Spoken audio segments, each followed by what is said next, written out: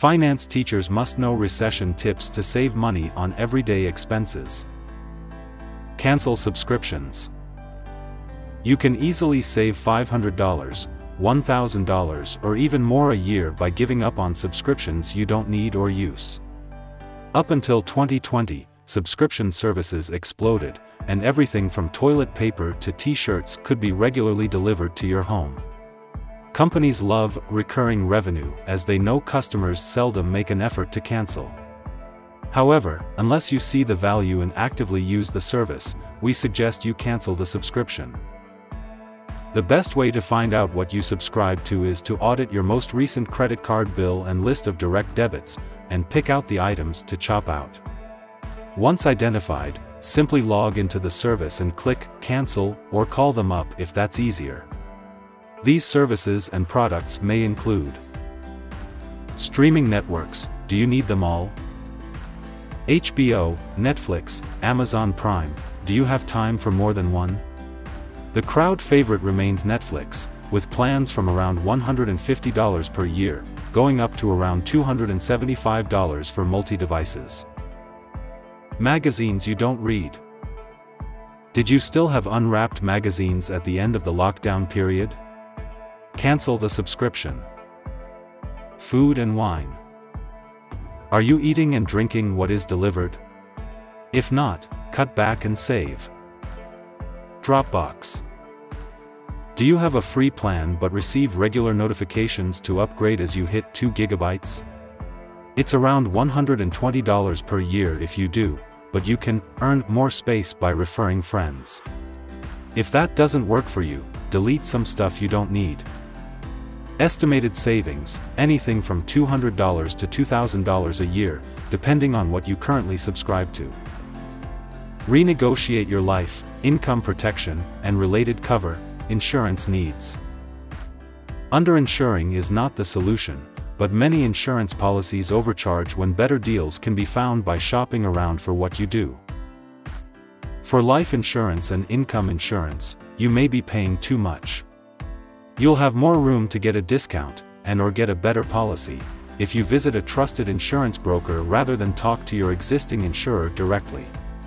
We're not advocating canceling insurance. Instead, challenging what you pay and getting a better deal is the only way to avoid a loyalty tax by not shopping around.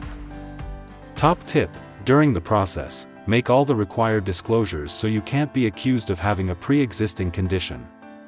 If you're undergoing medical treatment, don't switch insurance as claiming will be near impossible. Estimated savings, up to $1,000 a year if you have existing life, income protection, trauma and related cover and no underlying health conditions. Get cheaper car and home insurance policies. Finance teachers' research proves both car insurance and home insurance have a big range when it comes to the cost of policies despite the benefits being the same or very similar. This means you can most likely get better deals by switching to a new provider. Estimated savings, up to $500 a year on car insurance if you have a good driving history, and up to $400 on home insurance existing life, income protection, trauma and related cover and no underlying health conditions. Consider canceling contents insurance altogether. Content insurance is costly if you don't own much of value. The test is this: if you would struggle no longer having a laptop, TV, musical instrument, linen, cutlery, even clothing, and wouldn't have the money to replace your possessions, then contents insurance is probably a good idea. However, if instead you're paying for a policy and don't own many items of significant value, you could consider canceling the policy altogether. Best of all, if you've prepaid for 12 months, you'll get the remaining months you don't need refunded. Estimated savings: if you cancel contents insurance you don't need, you can save up to $750 a year. Cancel expensive credit cards, or switch to low-cost or free cards. If you pay $50 plus per year for a credit card and then 20% plus interest on balances, there are cheaper options available. A low-interest and low-fee credit card is a good starting point to save every month on outstanding balances. Estimated savings: $1,000 a year for anyone with a Gold/Platinum card carrying a balance of $3,000 to $5,000 month to month. Balance transfer credit cards cut debt cost. A $5,000 credit card balance at a 20% PA interest rate is incurring $1,000 plus in interest costs, which is completely unnecessary. Savvy savers find a balance transfer deal, switch the debt to a 0% or very low interest deal and cut the existing card up. Over the length of the low interest period, you make repayments to clear the debt and avoid using the card for new purchases. It's the cheapest and most effective way to save on interest costs and move towards becoming debt-free. Estimated savings. $1,000 a year based on a $5,000 month-to-month balance. Cut overdraft costs with a better bank account. Overdraft interest rates and fees are huge, and being in overdraft for an average of $2,000 a year can cost up to $500 in interest and fees and charges. Some charge 10%, others as high as 23%. The good news is that joining a new bank offering a low-interest overdraft is easy and painless and will certainly help you save money right away. Estimated savings, $200 to $300 per year. This is based on your overdraft interest rate falling from around 20% to 10% and an average overdrawn balance of $2,000 to $3,000. If your overdraft is often more, your savings will be higher. Delete apps like Afterpay and Laybuy. In this new economy, cash is king, and we never know what's around the corner. Paying for a hair appointment at $50 a week for 6 weeks, or $75 a week for 4 weeks for an impulse shopping trip, feels a bit yesterday. These apps rely on continuous consumer spending and add another complication to keeping your money under control. If you really want it, saving up for it and paying for it in cash is fast becoming the new normal. Estimated savings, anything from $100 to up to $5,000 a year, if you're a regular user and stop purchasing on non-essentials. Switch power suppliers.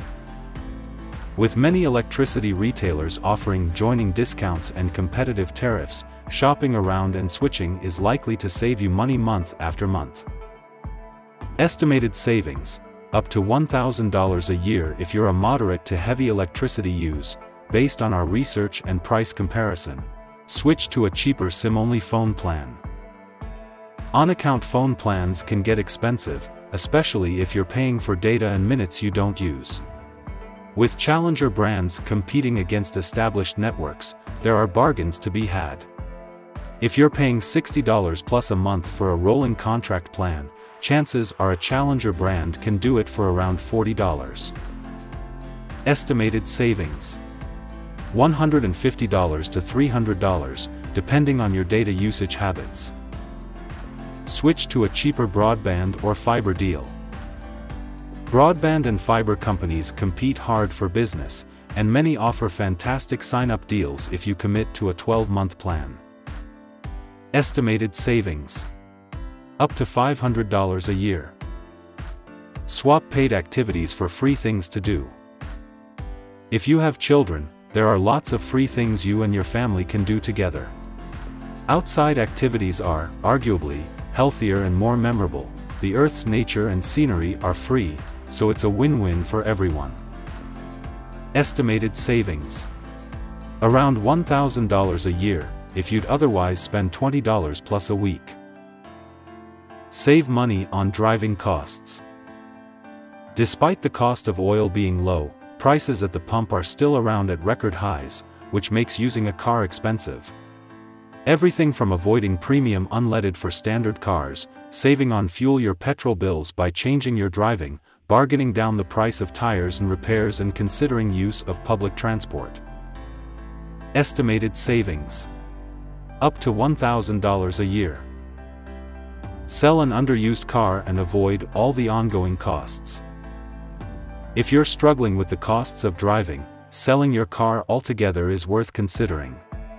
Or, if your family has 2 cars, would you be okay with one? When you sell a car, you'll not only get a sum of money, but you'll save a lot of ongoing costs. There will be no more repairs costs, insurance, and petrol station bills. If you're a young family and one parent is commuting by public transport anyway, it's worth looking into. Retired couples may also benefit from single car ownership.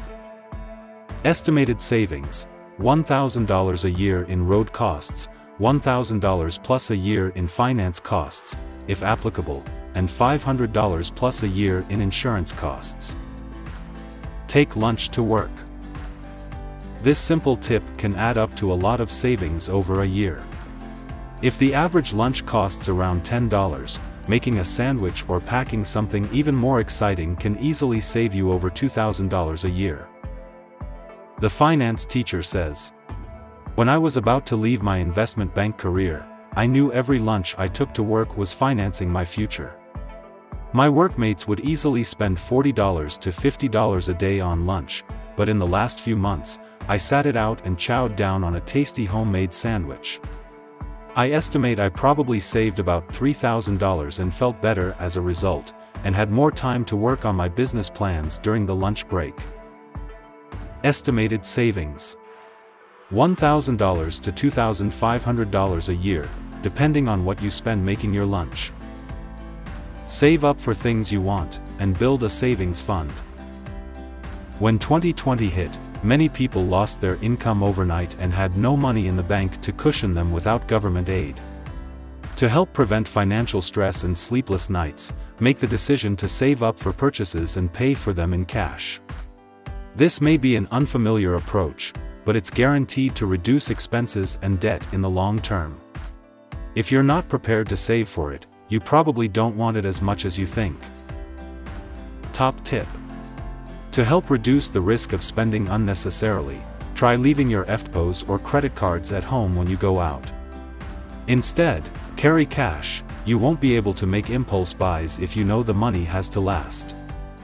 Estimated savings: at least $1,000 a year, but likely to be considerably more. Impulse purchasing is a major cost, so eliminating it will boost your savings and help you create a rainy day fund. Comment below what you are doing to prepare for the upcoming recession. For more money, budgeting, and personal finance skills made simple, be sure to like and subscribe.